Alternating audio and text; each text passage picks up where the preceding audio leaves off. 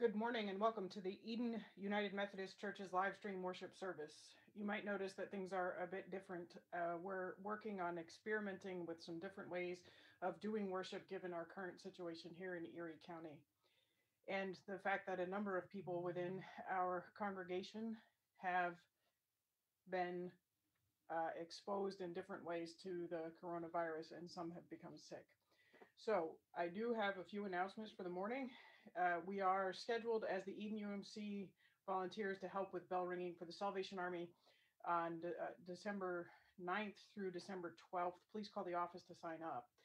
I want to encourage you to continue to send in some new pictures for our live stream worship service, as well as let me know if you're interested in volunteering to record yourself, and so we can insert those videos into our worship service.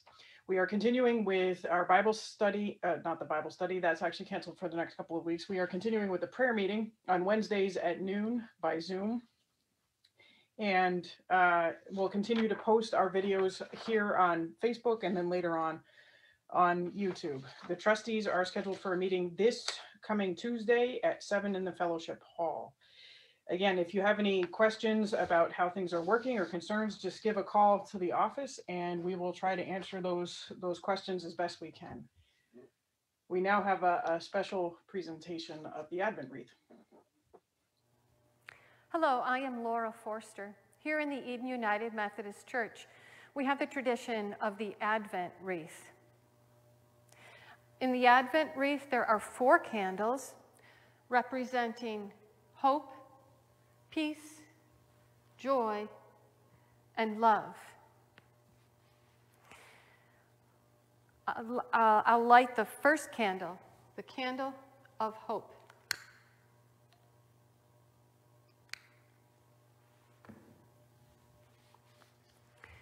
Now please hear this scripture from Mark chapter 13, beginning in verse 24. But in those days after that suffering, the sun will be darkened, and the moon will not give its light, and the stars will be falling from heaven, and the powers in the heavens will be shaken. Then they will see the Son of Man coming in clouds with great power and glory. Then he will send out the angels and gather his elect from the 4 winds, from the ends of the earth to the ends of heaven. And skipping to verse 32. But about that day or hour no one knows, neither the angels in heaven nor the Son, but only the Father. Be aware, keep alert, for you do not know when the time will come. It is like a man going on a journey when he leaves home and puts his slaves in charge, each with his work, and commands the doorkeeper to be on watch. Therefore, keep awake, for you do not know when the master of the house will come, in the evening, or at midnight, or at cockcrow, or at dawn, or else he may find you asleep when he comes suddenly. And what I say to all, keep awake. And the prayer today is, God of the present moment, we hear your invitation to keep awake. When hope feels as fleeting as a bird, remind us that you are ever present. We pray that hope lingers and makes a home in our lives this Advent. Amen. Traditionally, when we light the candles, the Advent candles in church, we sing a verse of the Advent song. This is the first verse for the first Sunday. Light the Advent candle one, now the waiting has begun. We have started on our way, time to think of Christmas Day. Candle, candle burning bright, shining in the cold winter night. Candle, candle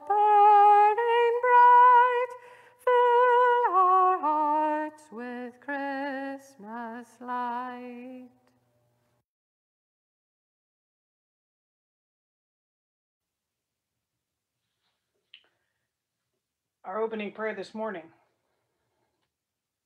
Will you please join with me?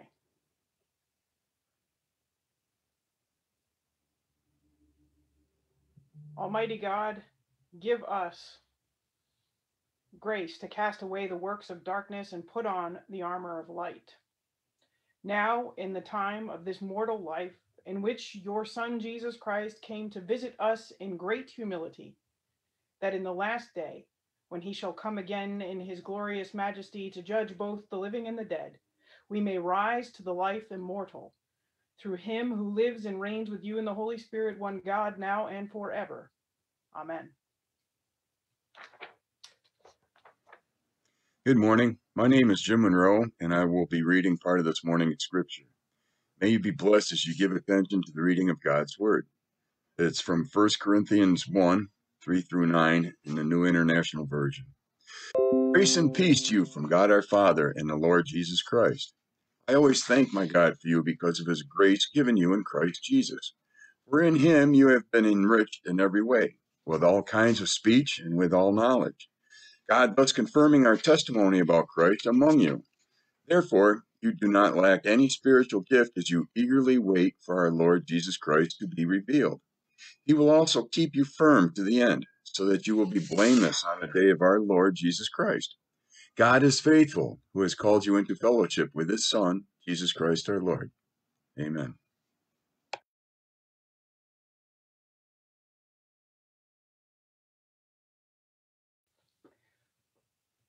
We will now do our opening hymn, Great is Thy Faithfulness, number 140 from our hymnal.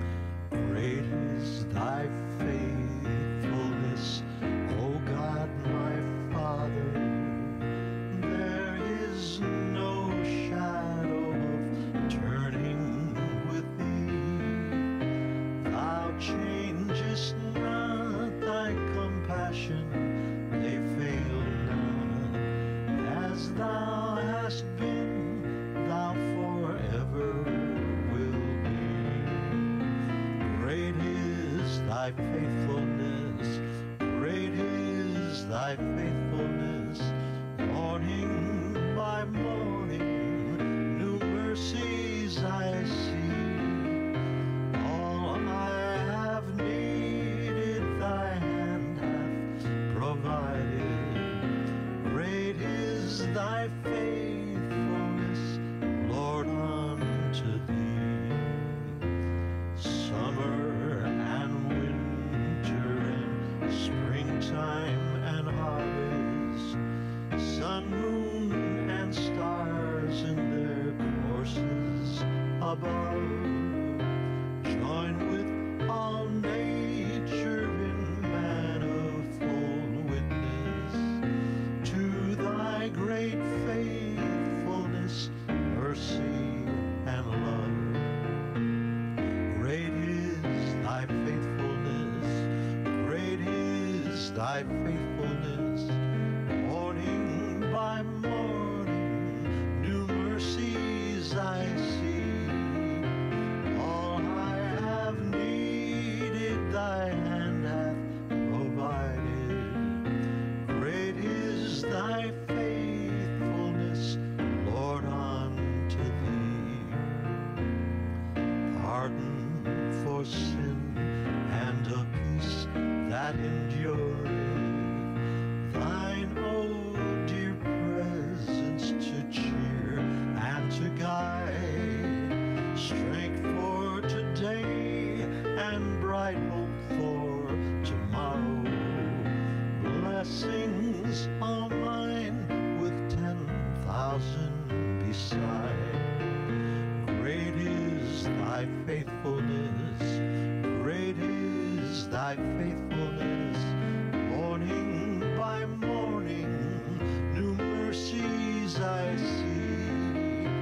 All I have needed, thy hand hath provided. Great is thy faithfulness,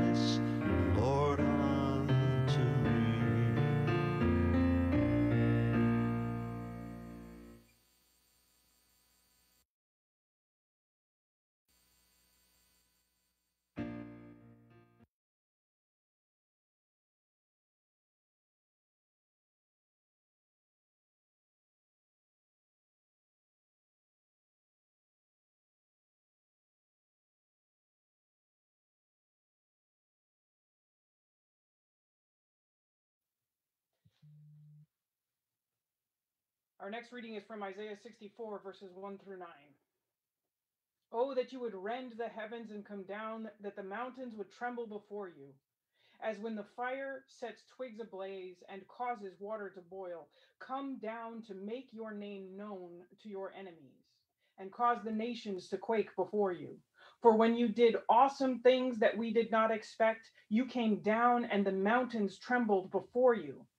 Since ancient times, no one has heard, no ear has perceived, no eye has seen any God besides you who acts on behalf of those who wait for him.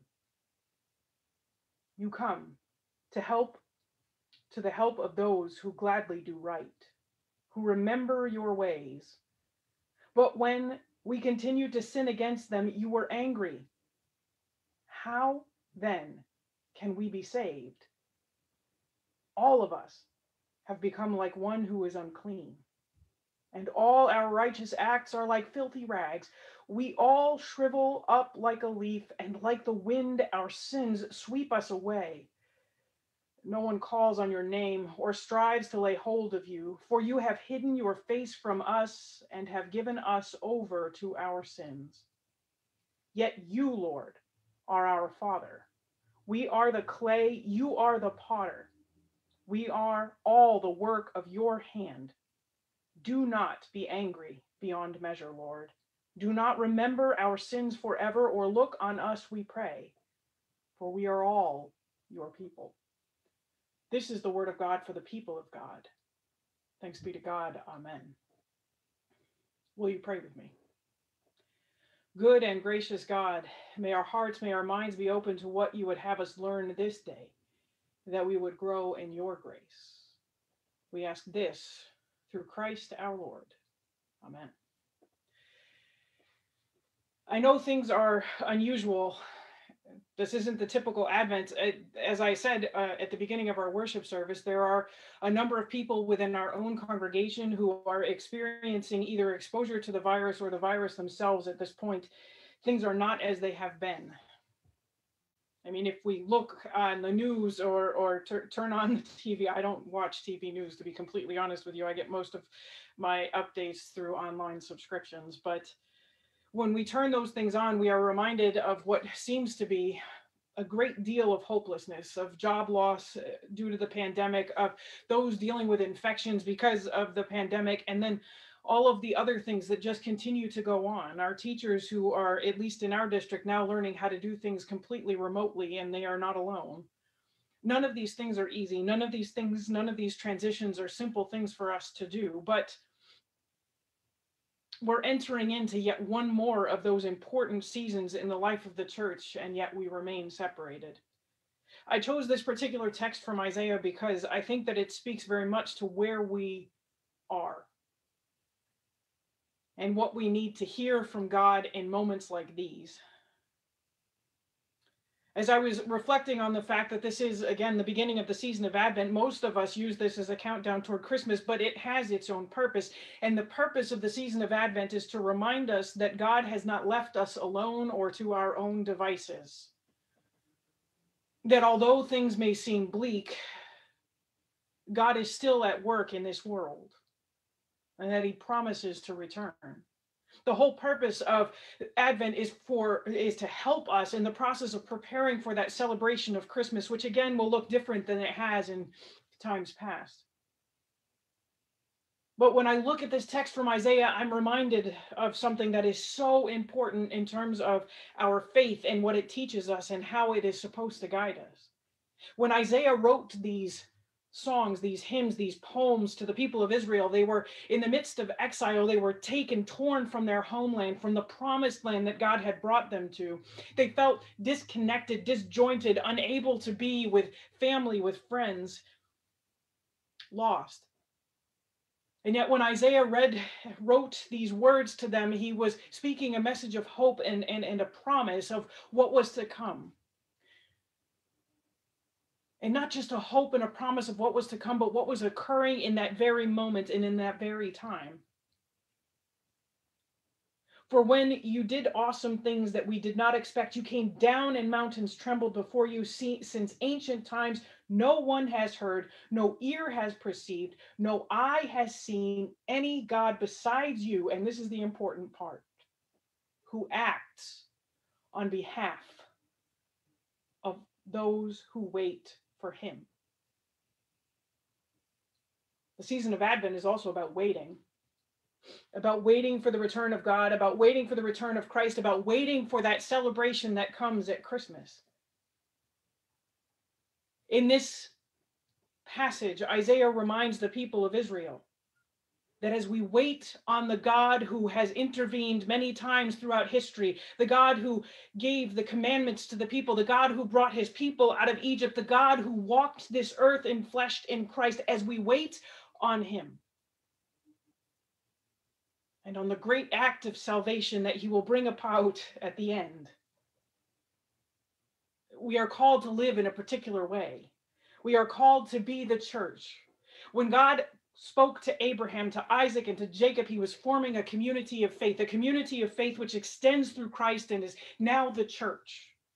And it is that community of faith that he is called into, not just a right relationship with him, but a community that is meant to share with the world that our God has walked with us, has become like us, who understands every part of our life, every facet of the things we have experienced. He knows us. Not just because he creates us, but because he loves us so completely that he came down. Even as the world turned away, even as we turn away daily, he came down and fleshed and walked among us, took on our sin. This season of Advent, this season of waiting, this season of wondering is meant to remind us that God came down, that God will come again, and that when he does, he will be looking for a church that is partnered with him to bring about his message of love to a world that desperately needs to hear it. A message of hope to a world that desperately needs to hear it. A message of forgiveness and mercy to his people. Paul reminds us in 1 Corinthians that God has equipped us and gifted us with the ability, even in this time, to be the church. It may seem like we have no idea what we're doing at this point, but remember, we've already done this once before. It may seem like there's less and less hope. There's less daylight. That doesn't help either, does it? But God calls on us to set the example of what it means to wait. Not to wait by doing nothing, but to wait and use the gifts that he has equipped us with to care for those in need, to pick up the phone and to call a friend, to think creatively about the ways in which we can serve God in our current time. I was talking with my oldest child about the fact that we weren't going to do a Christmas pageant this year because there's really no way that we can do it given our current circumstances. But then I said, what are some other options? What are some other things that we can do? And he said, well, I can write a pageant. I can write a play. Instead of looking at it as something that was completely lost, he recognized that there was something else that we could do. When I say to us that we are called to wait, but to use the gifts that God has given us because we are his people, it means not closing ourselves off to the potential possibilities of the ministries that are around us. To remember to pick up the phone and to call loved ones. I know, like many of you, we did not celebrate Thanksgiving as we did before. We used a Zoom call to connect with our family. Honestly, it gave us a chance to see people we don't even celebrate Thanksgiving with, because we could connect with our family spread across the country. Was it the same? No. Did we miss having other people to celebrate and to share all of that turkey with? Yes. But we found a different way to connect. God has equipped us for this time. to pray and to seek out different ways to connect with the world, to share with them the message of a God who loves and forgives and who promises to return so that we are not left in the mess that we have helped create. There is no other God like the one we serve. Isaiah says it much more eloquently than I can. There is no other God like the one we serve, the one who has called us, the one who has equipped us, the one who redeems us, the one who offers us forgiveness, the one who is gracious. There is no other God like him. And he has called each of us to partner with him, to share with the world not just this message of love and forgiveness, but to care for those in need, to remember the needs that we may not even be thinking of in this moment, but when we seek God out, we might see something new. Isaiah ended this particular passage with a very fascinating turn. Do not be angry beyond measure, Lord. Do not remember our sins forever. Oh, look on us, we pray, for we are all your people. We have been created by God. And for those of us who have entered into a covenant relationship with God through Christ, we have been called and equipped to share with this world this message of a God who intervenes. This message of a God who loves so deeply and so compassionately that he has given all that is necessary for us, to live and to serve him faithfully. So as we wait, as we count down the days to Christmas, which will be different than any Christmas we've celebrated before, as we wait and as we hope for a vaccine to be produced so that all might receive it, as we wait, as we hope for an end to this pandemic, as we wait and we hope, we also wait and hope in the expectation that our God has not left us alone, that he walks with us, that he equips us, that he has promised us, that one day when he returns, all things will be made right. So as we enter further into this Advent season, this season of waiting, this season of remembering, this season of hope, may our hearts, may our eyes, may our minds be open to new ways to share God's love, to serve God, to share God's love, to serve God until he returns. We are his people. Amen.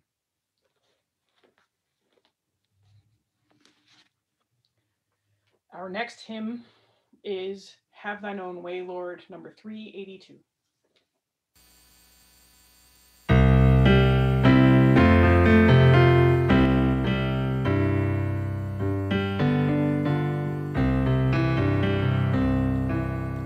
Have thine own way, Lord, have thine own way. Thou art the potter, I am the clay. Mold me and make me after thy will, while I am waiting, yield and still. Have thine own way, Lord, have thine own way. Search me and try me, Savior, today. Wash me just now, wash me just now, as in thy presence humbly I bow.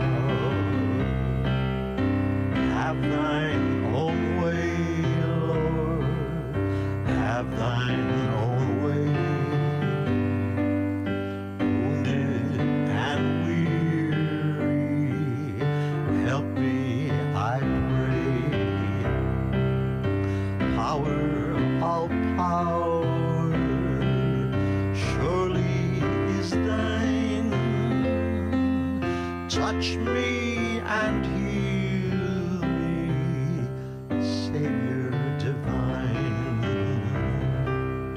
Have thine own way, Lord, have thine own way. Hold o'er my being absolute sway. Fill with my spirit till all shall see Christ only, always living in me.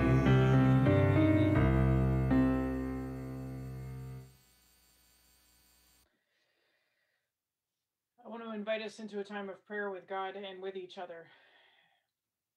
As I said before, we have families within our congregation that are dealing not just with exposure, but also active cases of COVID.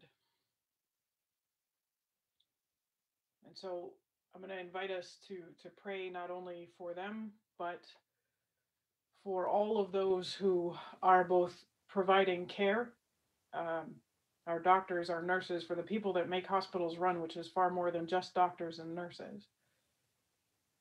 But also invite us to pray for an end to this pandemic, for a way through. For many people, as we approach the Christmas season, it seems bleaker than it has before. And so I want to invite us to pray that even when we struggle, that we remember the message of hope that we have and that we can offer that message to others. So let us join together in prayer with God and with each other. Good and gracious God, although we find ourselves in a very different and unique situation than ones we have faced before, we know that you are a God who has walked with us.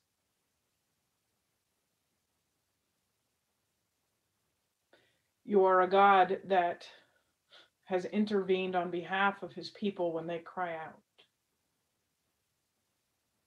You are God of all the nations.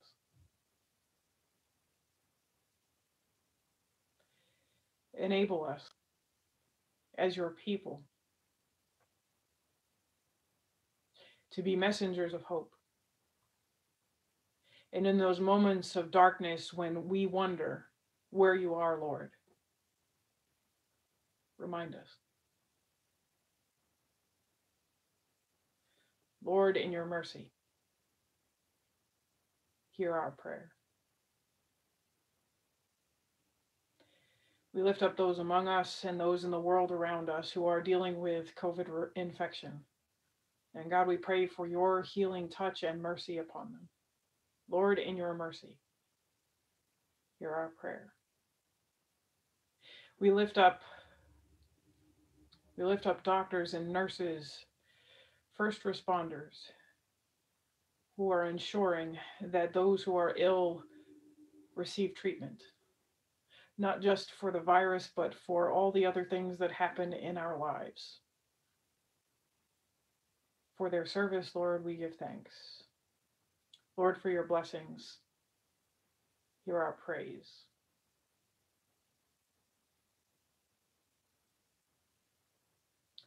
And God, just as we seek protection from this virus, from the brokenness of the world around us, for our own families, for our own loved ones, God, we pray again for those who care for the sick. Protect them. Lord, in your mercy, hear our prayer. And God, for those in places where they cannot leave, where the virus is running rampant, like nursing homes, prisons, God, enable your church to find ways to care for those in need. And God, we pray for the safety of those who cannot leave. Lord, in your mercy, hear our prayer.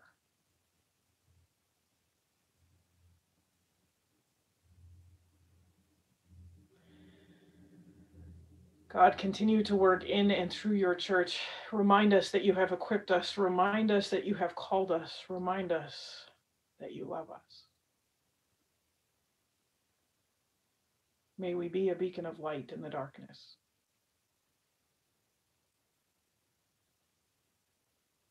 We ask all of this through your Son, our Savior, Jesus Christ, praying as he taught us to. Our Father, who art in heaven, hallowed be thy name.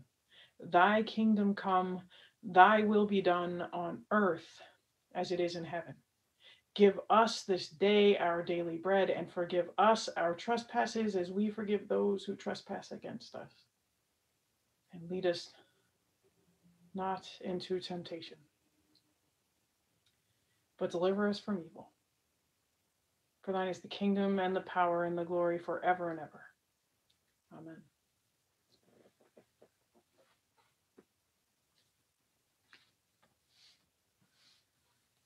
I want to invite us now to give back to God from what God has blessed us with. There are many different ways for us to do that. We can give by using our apps. The Tithely app, PayPal, and DonorBox are all available with links on our website. DonorBox does not require an account, but Tithely and PayPal do. You are also more than welcome to mail your checks in to the church. They are being collected and counted regularly. I understand that this is a difficult season for giving, but it's also a traditional season in which we give. May we remember that we give because God has given to us. And we do it so that we can serve him together with the church, to care for those in need, and to share his message of love. Let us join in singing the doxology.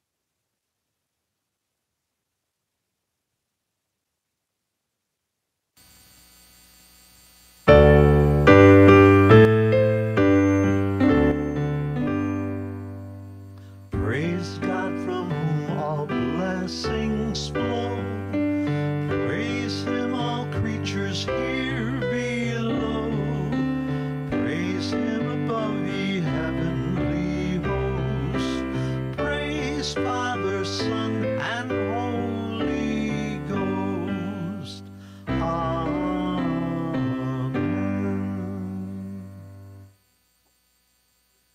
O Lord our God, we give you thanks for all that you have blessed us with. We pray that you would use these offerings for the building of your kingdom in and through us. We ask all of this through Jesus Christ our Lord. Amen. Our final hymn for the day is Change My Heart, O God.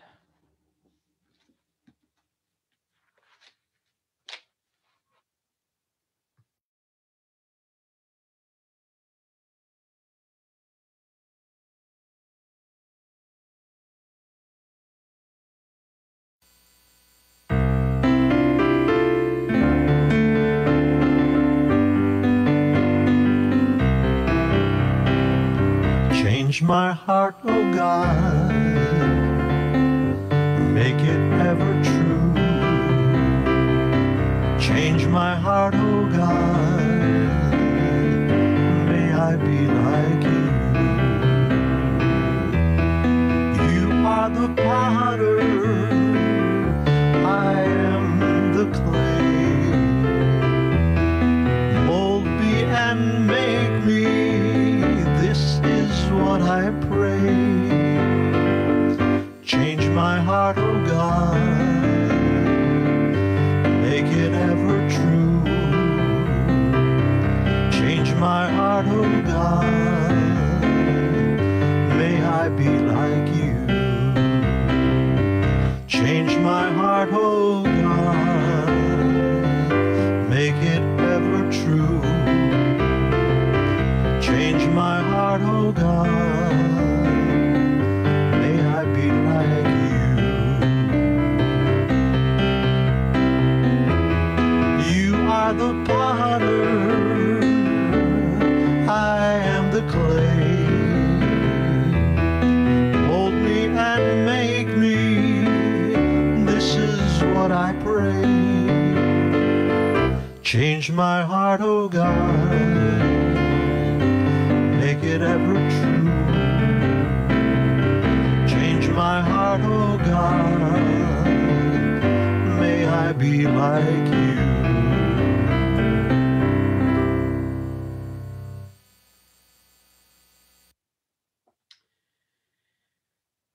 As we prepare to go on with our life today, may we remember that we are God's people, that we have been called and equipped to share his message of love with the world, to dedicate ourselves in service to our God and King, so that all may know of the hope we have in him until he returns. May we go with God's peace. In the name of the Father, and of the Son, and of the Holy Spirit. Amen. Last week, I invited you to take pictures of yourself holding out your hands to touch the screen as we close out our worship service with Shalom. If you're able to do that, I encourage you to do so. And share those pictures with us if you're willing to let us share those with the rest of the congregation. Let us join in singing Shalom.